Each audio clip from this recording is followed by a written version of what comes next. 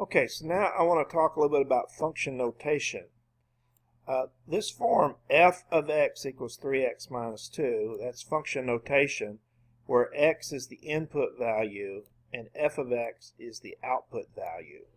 So if we wanted to evaluate this function at x equal 2, if you see this notation, f with the 2 in the parentheses, that tells you that's what we're doing. We're actually evaluating this function when x is 2. So the result would be the input is 2 and the output would be 3 times 2 minus 2, which is 4. So here's a couple of examples here. This function, generally to evaluate a function you have to have a function defined first. So here's a set of rules defined by the function f of x. It says 3 times x plus the absolute value of x. Now if I want to evaluate that function at negative 2, then I'm going to get f evaluated at negative 2, and that would mean I do 3 times negative 2 plus the absolute value of negative 2, and that gives me negative 6 plus 2, which is negative 4. Here's another one. I've got the function defined to be x cubed minus x plus 3. So to evaluate that at negative 3, and I'm just picking these numbers randomly, by the way, just so you know they're not coming from any particular place. So f of negative 3 would be negative 3 cubed minus negative 3 plus 3. And when I calculated that, I got negative 21. Here's a rational function. Notice I used s and t instead of the standard f and x. So here's 3t over t minus 5. Well, I want to evaluate that at 3. So let's see what s of 3 is. S of 3 would be 3 times 3 over 3 minus 5, which is 9 over negative 2. And notice I just put the minus out front, so that's minus 9 halves. And now over here, when I evaluate the same function at 5, that's supposed to say a 5 there, not a 3. So when I evaluate the function at 5, I get 3 times 5 over 5 minus 5, which gives me 15 over 0. Well, that's undefined. And you'll remember from when we talked about domain, you can see that if t is 5, you're going to have 0 in the denominator there. Okay, now if I give you a function like this, if I define a function, I could ask you to evaluate the function at an expression instead of number. Here I'm asking you to evaluate this function at 2a minus 1 instead of a number. Well, you do the same thing, but generally you can simplify the expression. So f evaluated at 2a minus 1. Everywhere there's an x, I have to replace x with 2a minus 1. So here I have x squared, so I replace x with 2a minus 1 and get 2a minus 1 squared. And then I have minus 4x, so replace x with 2a minus 1, and I get minus 4 times 2a minus 1. And then don't forget to bring down the 2.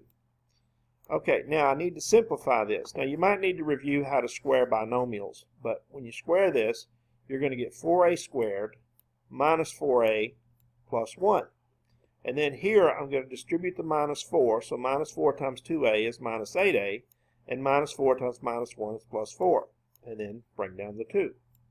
Now, if I collect like terms, I'll get 4a squared by itself, and here I have minus 4a minus 8a, so that's going to give me minus 12a, and then I have 1 plus 4 plus 2, which is 7. So my final answer would be 4a squared minus 12a plus 7, and that's how you evaluate a function at an expression. Now, derivatives actually come from difference quotients. So when we get into derivatives later in this course, they're actually going to come from difference quotients. So let's talk about how do we get a difference quotient. Now in this example I'm using h. You might also see in most Calc 1 courses they'll use delta x. But generally with a business calculus course I'll use h instead of delta x. It's a little bit less bulky than delta x. But basically, all this means is change in x. So whether you use delta x or h, the h just represents the change in the x value. So we have f evaluated at x plus h minus f of x all over h. So that is the difference quotient. Now, why is it called that? Well, the top is a difference, and the entire expression is a quotient. So what I'm going to do is I'm going to evaluate this using 3 steps, and that's all we need is 3 steps. So to evaluate a difference quotient, you have to be given a function to start with. So I'm going to give you this function, f of x equals 3x minus 5. So now that we have the function, now we can go through the steps of creating this. So I'm going to do it in 3 steps. The first step, I'm going to figure out what this is, and I'm going to simplify it as much as I can. So let's figure out what do we get if we take that function that we're given and evaluate it at x plus h. Well, let's see. The function is 3x minus 5. So I just replace x with x plus h. So instead of 3x, I have 3 times the quantity x plus h minus 5. Now I can simplify that. If I distribute the 3, I get 3x plus 3h. So my first step is done. I've got 3x plus 3h minus 5. Now, the next step is to calculate the difference. So I'm going to calculate the difference between f of x plus h and f of x. Now, you want to be careful because when you're going to subtract this, it's got to be distributed through the terms if there's more than one term. So let's see. Okay, this right here is what I got in step 1, right? That's f of x plus h. Notice the minus, okay? And then I'm going to subtract what? F of x, just the function. So just subtract the function. So let's go ahead and distribute the minus through these 2 terms. And so we'll just bring these first 3 terms over, 3x plus 3h minus 5. Distribute the minus, and I get minus 3x plus 5. And now, here's what's going to happen. Just about on most of these difference quotients, something's going to cancel. So notice here, 3x minus 3x is 0, so they cancel. And then minus 5 plus 5 is 0, so they cancel. So all we're left with is 3h. So 3h is the result of the difference. So now in the last step, I'm going to calculate the quotient. Remember, in step 2, I calculated the numerator, right? And I got 3h, right? There it is. So all I have to do is divide that by h. Well, 3h over h, the h's cancel, right? H over h is 1, and I just get 3. Now, one thing to remember, h over h only cancels if it's not 0. If you had 0 over 0, that wouldn't equal 1. So I kind of have to make a little statement here to remind us that h cannot equal 0. But if h is any other number, then yeah, it's going to cancel. H over h is going to be 1. Okay, so that's how we calculate the difference quotient for that first one. Now, the functions can get a little more complicated, and we'll see when we get into the derivatives, we'll actually do a couple of strange examples, but this is just a basic quadratic function. I'm going to do it the same way. Step 1, I'm going to evaluate this function at x plus h. So let's look at the function. The function says x squared minus 2x. Well, instead of x squared, I've got to square the entire x plus h. And instead of minus 2x, I've got to say minus 2 times the entire x plus h. Now, again, review how to square binomials if you need to, but if you square the quantity x plus h, you're going to get x squared plus 2xh plus h squared. You could always do it long way, just say x plus h times x plus h on scratch paper. And now if you distribute the minus 2, you're going to get minus 2x minus 2h. All right, so all of this is what I got in my first step. So now I need to calculate the difference. So I have to figure out, take f of x plus h minus f of x. Well, remember, this part right here is f of x plus h from step 1. So there's f of x plus h. And then minus the function x squared minus 2x. Now let me go ahead and distribute that minus for you, because I didn't show you that step, but that's minus, if you distribute the minus, that's going to be minus x squared plus 2x. Okay? So since I did that, let's get rid of this. Okay, so now look at what we've got. You've got an x squared here, and if you subtract this x squared, they cancel, right?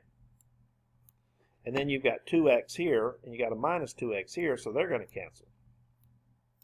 So you're only going to get three terms. You're going to get the 2xh, you're going to get the h squared, and you're going to get the minus 2h. Those are the three terms you're left with.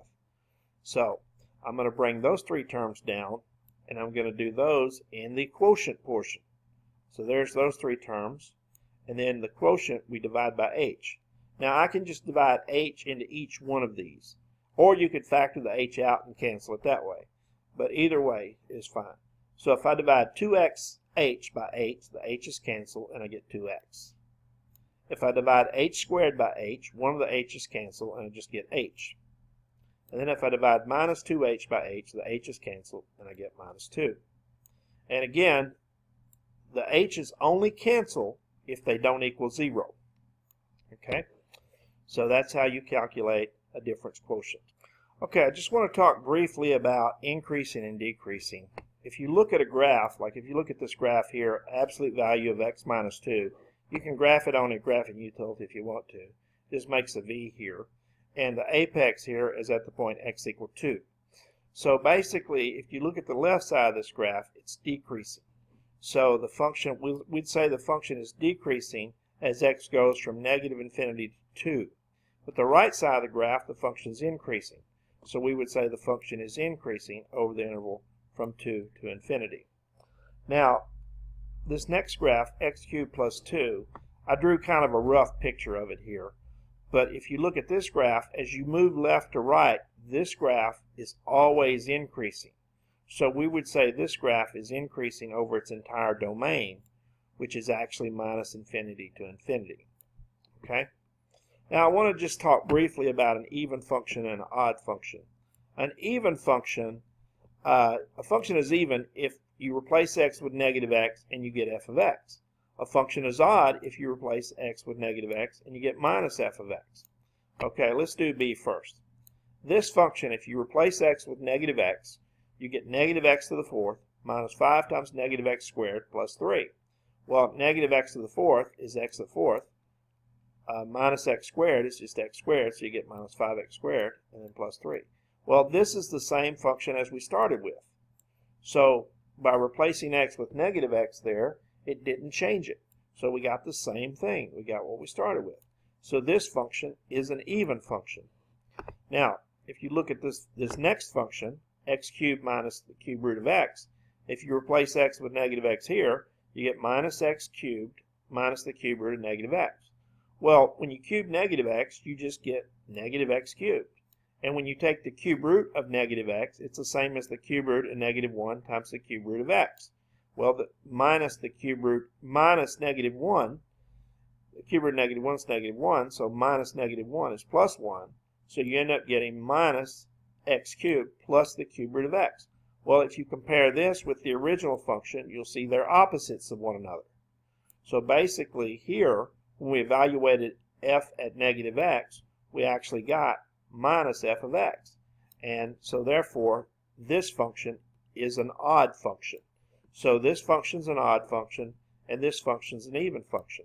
Now, what you're going to find out if you graph these, is you'll find out that odd functions have symmetry with respect to the origin, and even functions have symmetry with respect to the y-axis.